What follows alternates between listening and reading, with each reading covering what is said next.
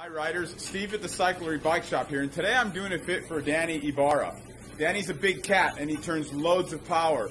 We're trying to get him dialed in and comfortable on his road bike. He's done TT stuff and he wants to now focus on road. So I think we have found a good position for him.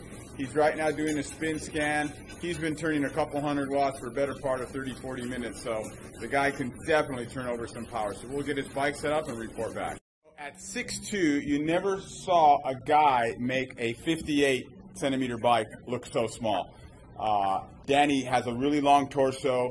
We really wanted to open up, so we extended the stem. The seat went back. The seat came down just a little tiny bit, but big changes in overall cockpit length. Just got done riding it. How did it feel? Felt great.